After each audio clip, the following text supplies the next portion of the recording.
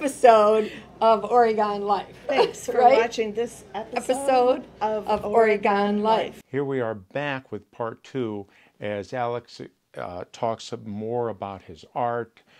His mother and Alex talk about the process a little bit and how he learns colors, and the mentors help him. Hope if you haven't seen 1, please go see part 1. Again, Alex is going to be in the 14 South tour coming up in September. So enjoy this episode with Alex and his mother in this episode of Oregon Life.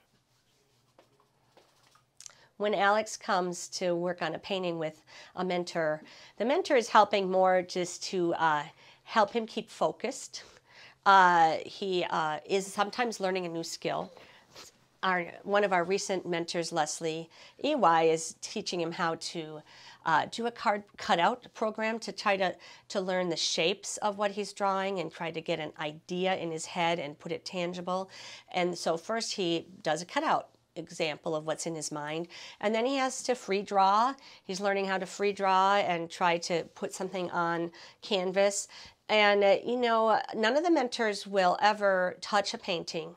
It's more about teaching a skill, learning a skill over time, learning how to portray something.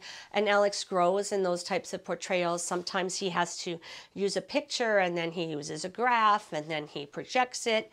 Or this time he's just starting freehand and starting to learn how to take what he's done in more elaborate form, and now he's free drawing. And so now they just were working on the cow this past week a little bit, and she was like, you know, encouraging him to round out the cow, and then he was rounding out the cow, right? I mean, I can't remember what she said exactly, yeah, but or no, it looked like a dog, and then I turned it from looking like a dog to more looking like a cow.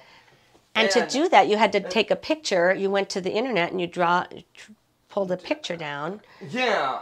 I went to the internet and looked at a picture of a cow and cow's like face, and then printed it off, and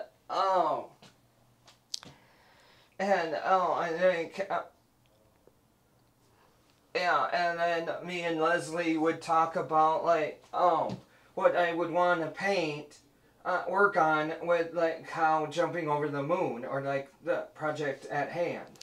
Right. And one of the things if you notice on the board here, you have all the different kind of color matches that sometimes when you're working on a painting for a long time, you just finished a beautiful cow painting for Ella, and you have different pinks and you have different blues and different browns, because you have to learn how many of every color you put in. So those are different signs you write. Big glob of white, small paint glob of light blue makes that one.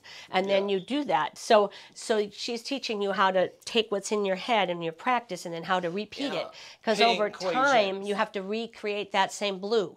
So those are the teaching type of skills that she'll show you how to do, but she's doing it within his ability. So like he talks about globs. So she's like, big glob of white, small glob of light, blended together. I think ear hair you have around the nose. And I mean, there's just, so she's teaching him skills, and then he transfers those skills into his next painting, and he's always growing. And every art mentor who comes is giving him a new perspective, some new understanding of how to approach art. He goes and watches them paint or watches them in their field, and then they transfer some information to him, like how to grow in a certain area, how to do clouds, how to do animals, how to do flowers, you know. How to do people. How to do perspective. He wants to learn how to draw people. So they're learning, practicing free-form people. So they practice art skills. And that's what we do. What I look forward to in the future with, like, my art, I like to dream big and, like, think big, and I want someday I feel like I would want my art in the Metropolitan Museum in New York, and be able to have my artwork there, and have my artwork be like a Monopoly game.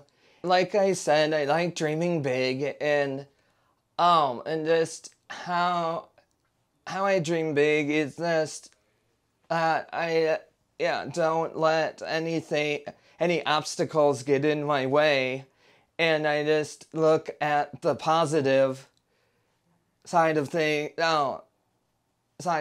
and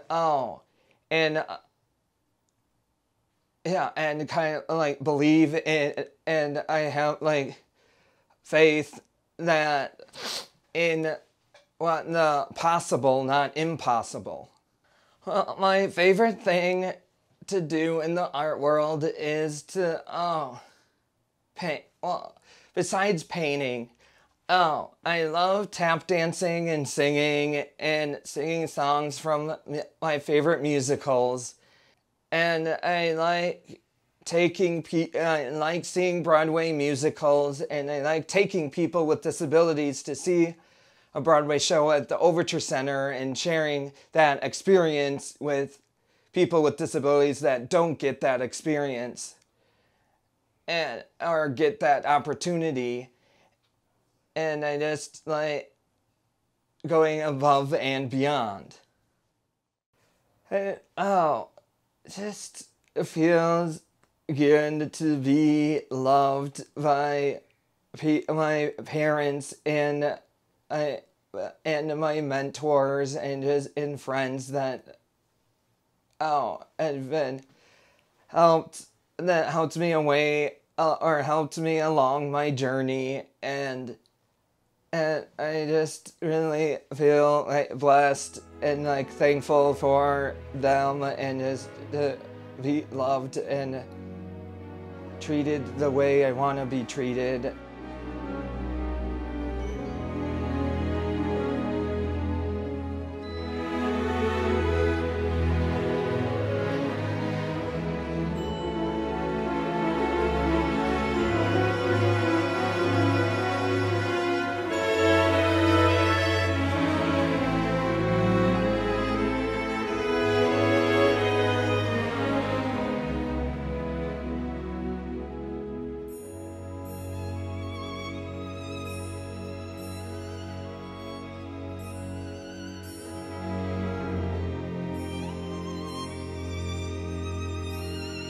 Thanks for watching Oregon Life.